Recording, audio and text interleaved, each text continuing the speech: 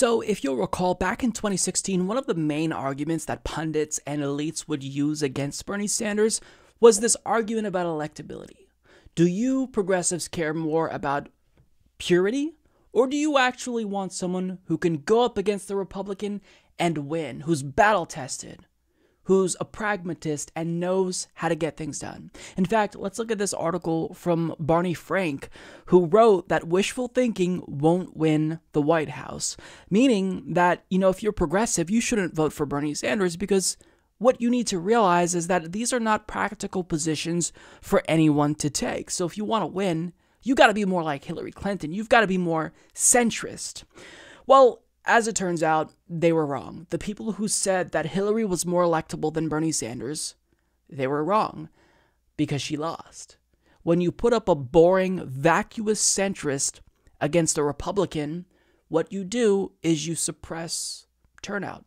Because if you really want to win, what you need to do is replicate Stacey Abrams' strategy and register new voters. Bring out your base. Get people involved who kind of checked out, who have been politically apathetic, because you don't, like, the way that people visualize politics, really the elites, is there's this group of voters and winning is about winning over people in this group, but they don't think outside the box. They don't think that there are other people who don't vote who you need to go after, which is why they made this argument.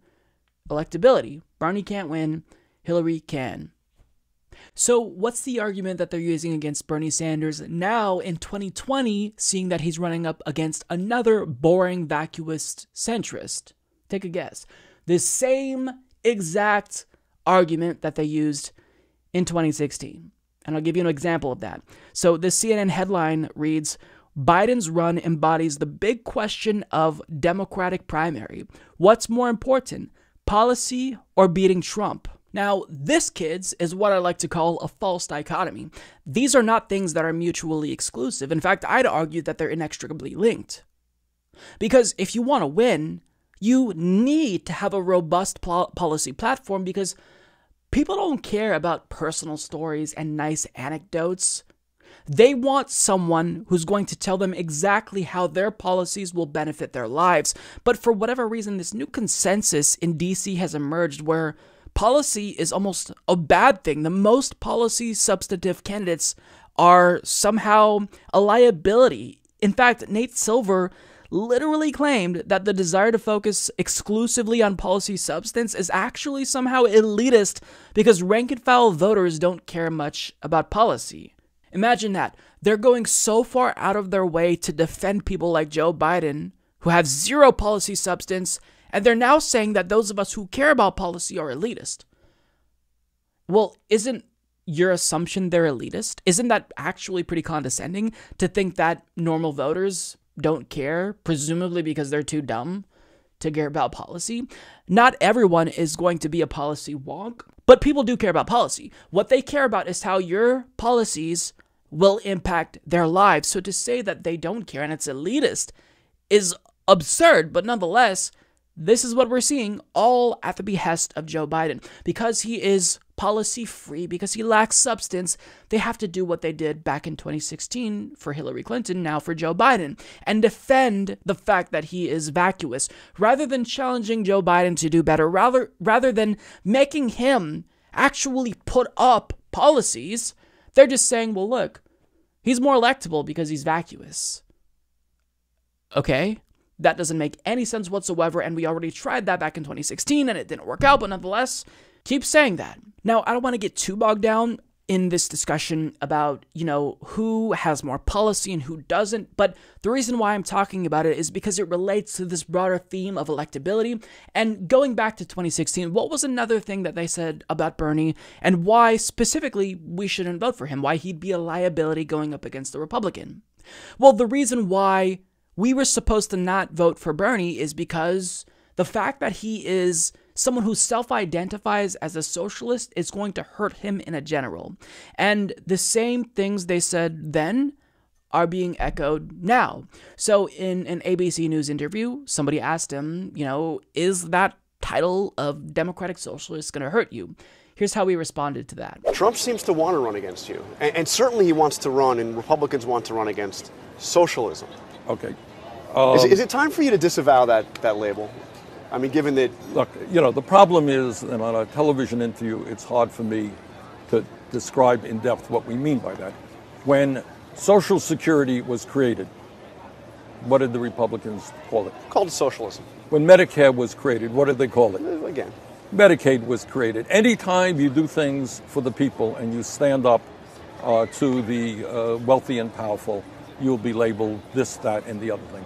But this isn't a label you embrace. Yeah, but all of the issues that we are talking about, raising the minimum wage to a living wage, guaranteeing health care to all people, making public colleges and universities tuition free. These are ideas that in one form or another are in fact supported by the American people. So in talking about democratic socialism, Yep. you've often pointed to countries like Denmark as, Yes. as kind of the models. And you've acknowledged that Denmark, taxes are a lot higher in Denmark. And in your words, you said, while it is difficult to become very rich in Denmark, no one is allowed to be poor. So is that your goal for America, where no one is allowed to be poor, but it's also difficult to become rich? Well, no, look, we're always going to have rich and poor. But it is insane and grotesque that 3 families own more wealth than the bottom half of America, that the top 1% owns more wealth than the bottom 92%, that 49% of all new income goes to the top 1%. Look, we want companies to be profitable. That's good. But we don't want CEOs to make 300 times what their workers make. And I think you see that in many countries, including Scandinavia. You want a vibrant economy, but you want working people and the children. We have the highest rate of childhood poverty of almost any major country on earth. You got 20% of elderly people living on Social Security benefits of less than $13,000. This is the richest country in the history of the world. We can and must do better than that. The reason why I personally don't believe that that socialist label will hurt Bernie Sanders is because he's owning it. And whenever he owns it, whenever somebody asks him to clarify what he means by that, even though he's more of a social democrat, but he says, look, democratic socialism to me is implementing policies akin to Social Security, which is incredibly popular. Taking a policy like Medicare and improving it and then expanding it. This is what I mean, really, when I say I'm a democratic socialist. But just, at face value, just looking at this superficially, I think it makes sense for someone to assume that being a socialist will hurt you in the general election, because obviously Republicans will exploit that, they'll weaponize it, and they'll fearmonger nonstop, which is why someone like Joe Biden makes it very clear that he's not a socialist. In fact, this article states that he told Donald Trump, "I'm no socialist. He's a capitalist," and thus it is logical for one to deduce that he is more electable. Except the problem with this line of thinking is that just saying you're not a socialist doesn't really do much, because Republicans aren't willing to engage in a good faith discussion about the merits of socialism versus capitalism. This is nothing more than a tactic. Anything that they don't like, they attach that socialist label to. They did this to Obamacare from the very beginning, and they still stand by that. In fact, a 2017 article by Conservative Review still referred to Obamacare after it's been implemented, after we know what to expect, as socialism, and claimed literally that it fulfills Marx's vision. So it doesn't matter if you try to convince them that you're not a socialist, they're still going to say, but you're a socialist. And after Joe Biden went out of his way to communicate to people and Trump and Republicans that he's no socialist, can you guess what the Republicans are calling him? A socialist. As Tal Axelrod of The Hill writes, Vice President Pence hammered former Vice President Joe Biden and other leading 2020 Democratic presidential contenders as advocating a socialist agenda. I think the choice that we face in the country today is a choice between freedom and socialism increasingly. President Trump has been advocating an agenda that's built on the principles of freedom in the marketplaces, lower taxes, less regulation, more access to energy, better fair trade deals, Pence told CNBC on Friday. But increasingly, whether it be Joe Biden, whether it be Bernie Sanders, whether it be Elizabeth Warren and others in their party, they're advocating a socialist agenda of more government, higher taxes, and the same tired policies that created the malaise of the last administration, where you saw less than 2% economic growth, Pence said. Hold on.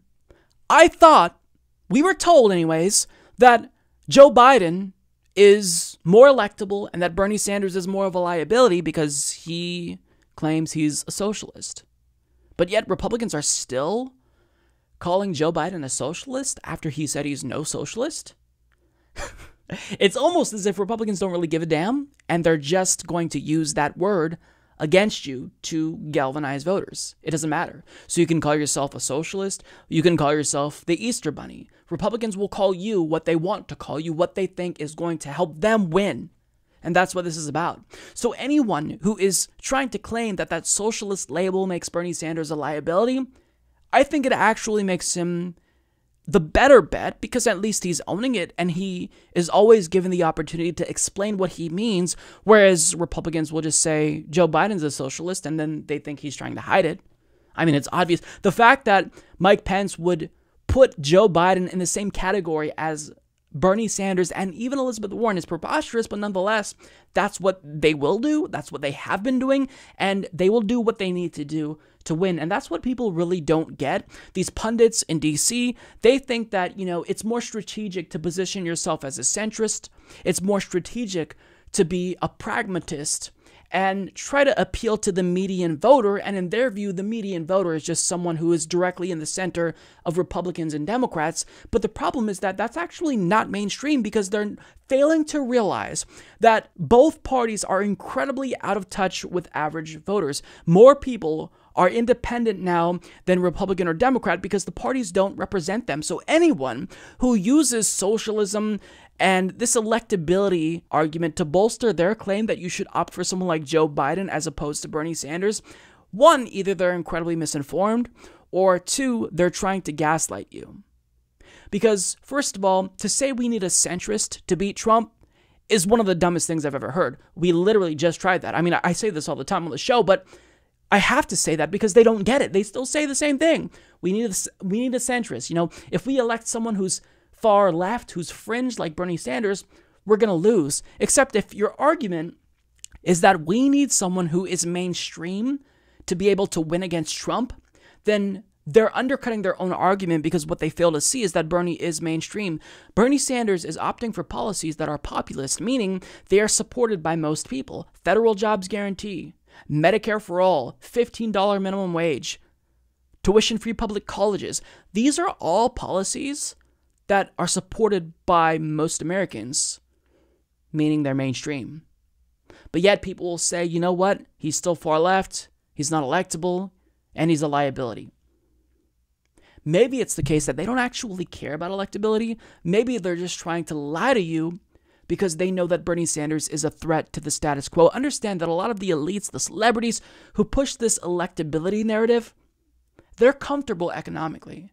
And a lot of Democratic Party establishment figures, I believe that they'd actually be more comfortable losing with Biden than winning with Bernie Sanders. Because Nancy Pelosi, for example, knows that if Democrats win, that means they'd actually have to do something, which means this would put their base up against their donors. And they don't want to do that. They don't want to offend their base and their donors. So they'd probably feel more comfortable just straight up losing. And a lot of elites probably feel more comfortable with Trump than Bernie Sanders, because even if Donald Trump is technically anti-establishment, there's still enough people in his ear that can control him. Whereas with Bernie Sanders, a lot of these special interests who bankroll both parties know that the gravy train will be over if Bernie Sanders gets elected. So if you see someone who's pushing this electability argument, understand this.